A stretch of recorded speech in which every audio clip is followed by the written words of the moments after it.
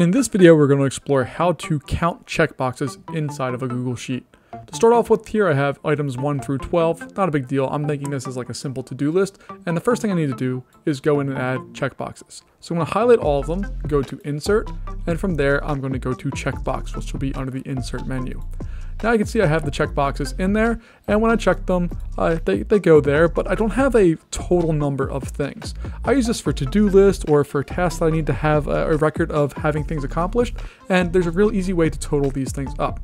By going to the bottom, or really anywhere on here, I like to go underneath, we're just going to go to equals, which is going to put a formula in there, and then we're going to type in count if, all one word, and you can see it pops up here, and it gives you a conditional count across a range. So I'm going to go count if, and it's going to ask me for the first thing, and that first thing it's going to ask me for is what do you want to count. So I'm going to give it a range. I want to count from B1 all the way down to B12. You can see it's B1 colon B12. After that, I need to see what I want to count, and checkboxes have a state of true or false. Pretty easy to do, but we need to take a look. So I'm going to put a comma in here, and after I do that, I'm going to type in true, because I want to count only if the items have been checked. Once I do that, I put in my end parenthesis and hit enter. And you can see that I have a 0 there right now as my things that are done because I haven't checked any.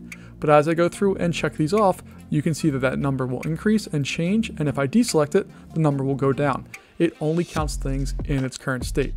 Again, that formula is count if, whatever the range is, comma, true.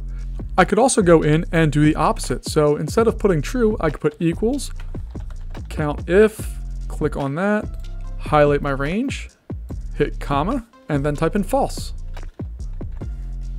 and go through. Again, because checkboxes have two states, true or false, it will count either of those. And as I uncheck things, you'll see that that number will go up all the way to the 12 that I had. Hopefully that helps you, and let me know if you have any questions.